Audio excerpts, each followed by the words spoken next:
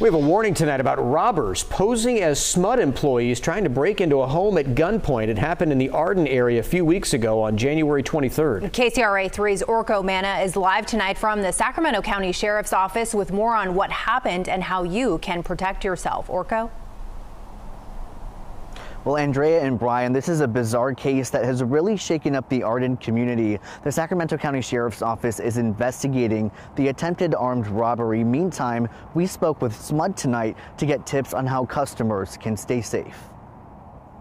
I'm really surprised. A quiet community in disbelief after an attempted armed robbery. The Sacramento County Sheriff's Office tells KCRA 3 these two men captured on surveillance video impersonated SMUD workers on the afternoon of January 23rd. They told a woman who lives on Sur Way in this Arden neighborhood they were investigating a gas leak, and when they got into her gated yard, deputies say one of the men held the woman at gunpoint, threatening to kill her if she didn't let them inside. She pushed the man away from her and the two impersonators drove off. A gun? Oh my goodness. Lisa and Steve Coretto live nearby and say they cannot believe something so sinister happened so close to home. For somebody to impersonate a SMUD person or some other company that we trust is, rather shocking.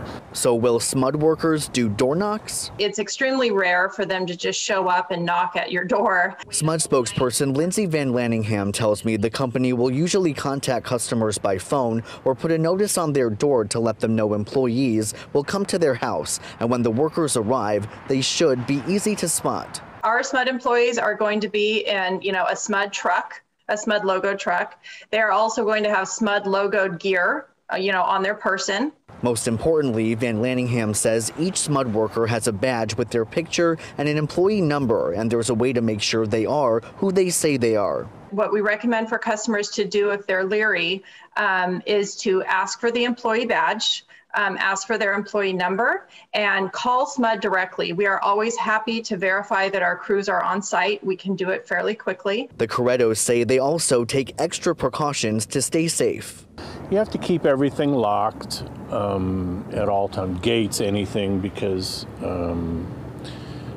you just don't know who's out there.